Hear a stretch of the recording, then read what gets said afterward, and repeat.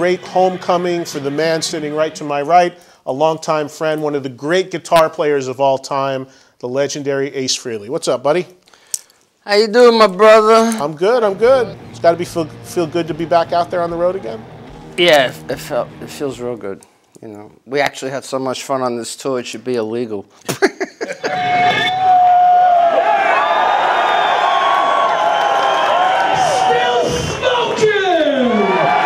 Well, it's really nice doing it sober, because I don't have to deal with hangovers the next day, and it's nice remembering what I did the night before.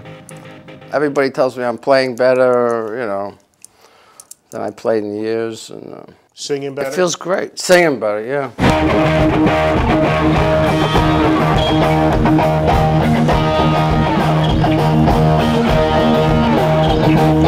What's the biggest reaction from the audience? What are you hearing from the fans about? Well, what I'm really enjoying is the fact I'm really not focused on a show like Kiss always has been, and the focus is more on the music. And people talk about the music, and they talk about, you know, how we're performing and how tight we're playing, and I mean, you know, the smoking guitar and the light guitar and rockets and all that stuff is great, but you know, it's not the focus. You know, as you know, I remember, you know, touring with Kiss.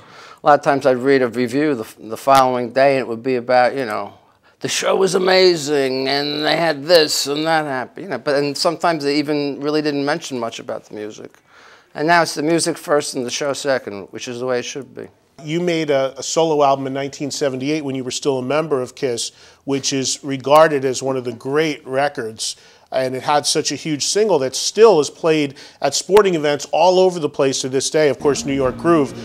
That album now, that 78 album, is 30 years old. Can you believe how well it's held up and still how those songs are such highlights in your live show? Most people cite that as their favorite Ace Frehley record.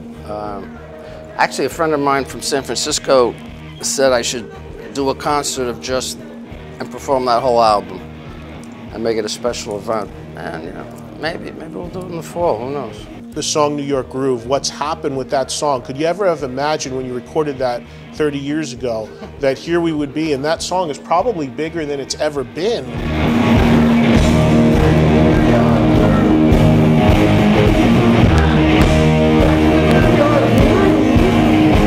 Any stories you can give us from the recording of that back in '78, and did you ever envision it would be? I wasn't really that excited about the song initially, because I just didn't think it was very indicative of my sound, you know, but Eddie Kramer kind of pushed me in the direction, and we ended up, you know, doing an interesting version of it that, you know, most people think I wrote that song, but it was actually written by Russ Ballard. So, but I mean, I'm really happy with it. Let me ask you about, in particular, Madison Square Garden and all the times that you've played there, of course, as a member of Kiss. I imagine the very first time must have been pretty memorable for you, right? That was memorable. The first time I sang Shock Me, which is my first lead vocal ever live, was at Madison Square Garden. And, you know, I think the last time we played there, we did 3 nights. That was kind of special, too. So, you know, there's different segments of my career always seems to revolve around, you know, Madison Square Garden, special events there. Let's see you at the Garden again real soon these days, right? Maybe after the CD comes out. All right, sounds good. Thank you, buddy. Rock and roll.